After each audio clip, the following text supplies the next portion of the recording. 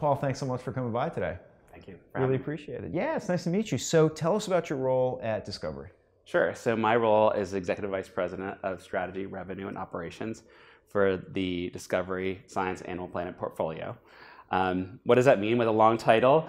It means, at the very end of the day, I'm responsible for the P&L, but also I act as the person who's kind of special projects across all of our portfolio and how we can both strategically position ourselves for the short run, but also for the long run.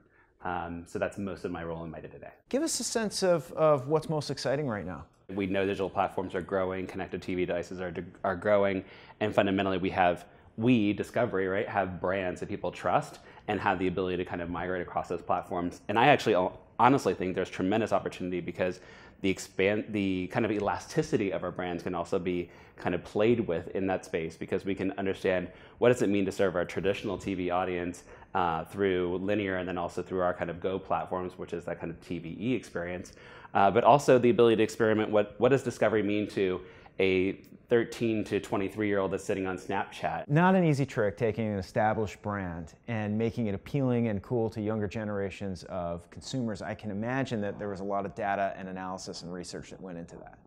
Of course.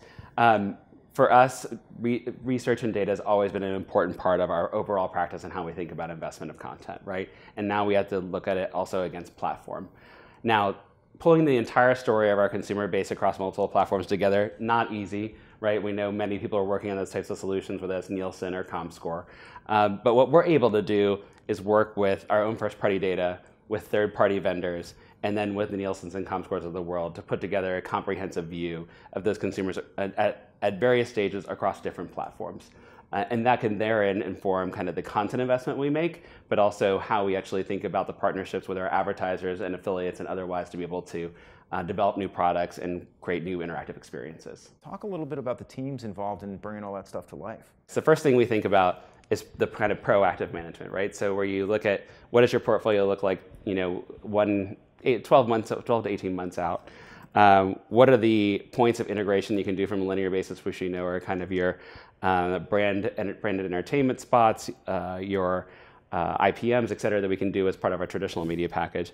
But then we really dive deep into our partners across Go, social, VR, and say, what are the other different touch points that we can do? Talk about mobile and how that's affected everything else, and maybe specifically how mobile has affected the audiences and the way people consume your products.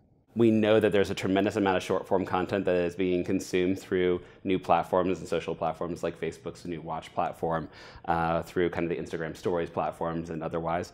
So in that environment, we have to think about very quick storytelling elements.